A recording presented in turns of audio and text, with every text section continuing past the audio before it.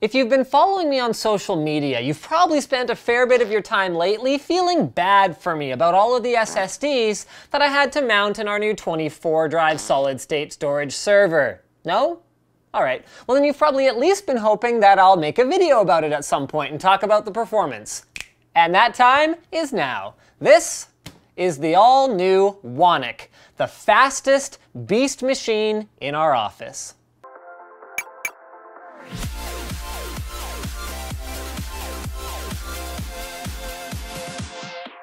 The Corsair HX1200i power supply delivers 80+ platinum efficiency for quiet performance and Corsair Link digital advanced monitoring and control. Click now to learn more. So our current storage server, Ruskin, uses Seagate 3TB consumer drives in a RAID 6 array to achieve respectable read and write performance and some fault tolerance. The array can actually lose up to 2 drives before suffering catastrophic data loss, assuming it's able to rebuild before more drives fail or an unrecoverable error occurs. This is all fine and good, but the main problem with it is that Ruskin was built for one editor to work on 4K video files at max speed, and we now have a whole room full of editors. So while the Ruskin 10 gigabit network interface and sequential data speeds aren't really bottlenecks, its mechanical drives are much more suitable for a single person workflow. So I reached out to our good buddies at Kingston with a crazy idea. What if we slipped free of the surly bonds of mechanical storage and danced the skies on SSD's silvered wings? To which they kind of went, how much silver, Linus? I told them I wanted 24 1TB class drives, and doggone it, for some reason they said yes. I think the most incredible thing about that story is how much the landscape has changed in such a short amount of time. 2 years ago, I could have been the Pope in Rome, and any SSD maker would have laughed at me for wanting 20 terabytes of redundant SSD storage in a single server. But in 2015, Kingston's just like, yeah, we've got the enterprise-grade KC310. It's got an 8-channel Phison S10 controller, 960 gigabytes of capacity, ECC flash protection for data integrity, power loss protection, trim support, although we'll be relying on idle garbage collection in RAID anyway, and it's under 60 cents per gig. I mean, holy balls, I'm actually wearing the right shirt for that. So let's talk upgrade process then. The first thing I needed was way better RAID cards. Yes, cards. Not a single card. There are 24-port controllers. In fact, the old server has one, but since each individual SSD is capable of 500+ megabytes per second read and write speeds, if you hook 24 of them up to a single card with a theoretical total speed in the neighborhood of 12 gigabytes per second, you're going to run into some pretty serious bottlenecks all over the place. So after removing the placeholder mechanical drives from the system, laboriously mounting 24 SSDs on sleds, and connecting the SFF 8087 connectors, each of which handles 4 drives, to their backplane in my Norco RPC 4224 chassis, man I love these things, on Kingston's recommendation, I picked up 3 LSI 9271 8i 8-port RAID cards, each in a PCI Express 3.x slot. This is where the X99 platform really shows its value, because you're going to need enough PCI Express lanes to handle all that storage bandwidth, something that consumer-grade platforms simply cannot provide. Now, something a lot of people commented on when I posted a picture of these cards on Instagram was that these cards run really hot, and I had them installed right next to each other. Don't worry, I'm using a 90mm fan mounted directly on top of them for auxiliary cooling, and I'll be bolting that in before I install this server in our fancy rack cabinet at the new office. So with all the drives installed, the next step was getting firmware updates and drivers taken care of for my controllers and configuring arrays. Naturally, the first thing I did was throw the whole thing in RAID 0 for lols to see how fast it would go. There's a bit of a special process for this in this case though. You need to create a RAID 0 array of 8 drives on each of the controller cards, then use software RAID to put them all together. So in my case, that required the use of disk management in Windows to set each RAID 0 as a dynamic drive, then stripe the whole thing together. So it's kind of like RAID 000 or something like that. The results were, well, if Shania were here, I guess she'd say that don't impress me much. Read speeds were great.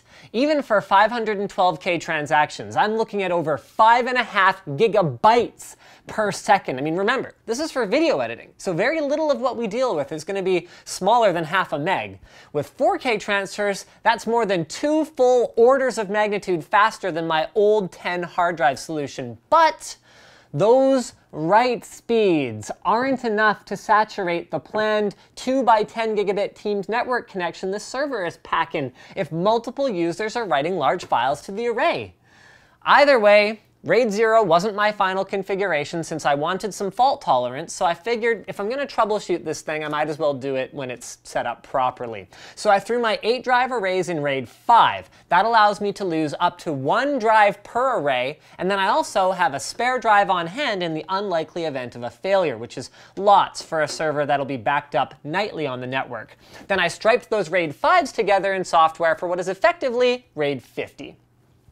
A quick benchmark before the arrays were finished initializing revealed worse numbers than RAID 0, although that's pretty much a given since any parity RAID puts much more load on the controller card, especially for writes than a striping RAID, but I really hadn't expected them to be this bad. So I waited for the arrays to finish initializing, and they got worse.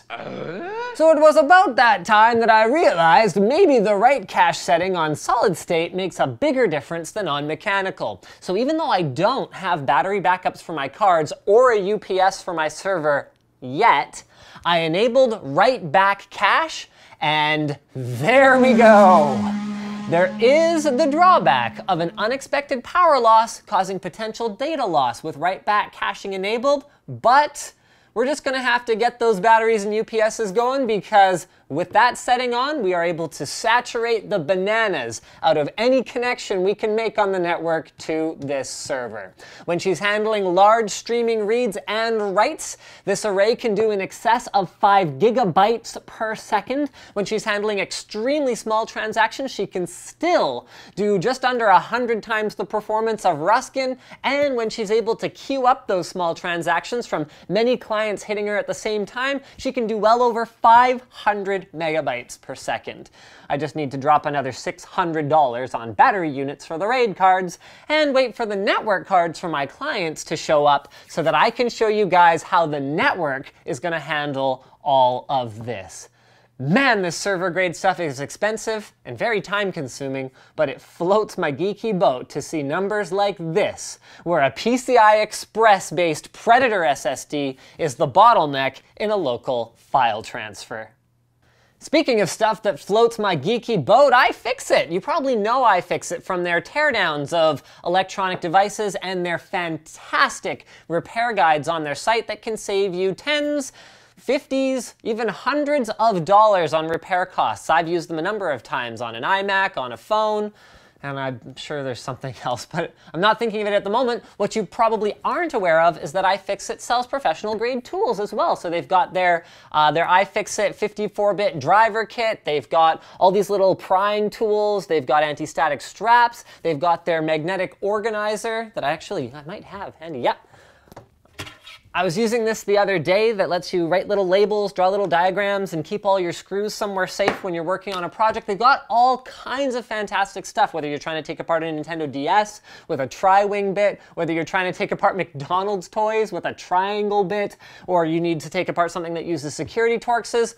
All that stuff, they've got it. And what's cool is when you go on their guides, they actually list all of the tools that you need for a particular guide. The one to probably start with, though, is the kind of all-in-one ProTech Toolkit pack. I use mine all the time. It's 65 bucks, and if you use ifixit.com/Linus and then code Linus05 at the checkout, you save $10 off that or any purchase of $50 or more. So it's ifixit.com/Linus. Check it out.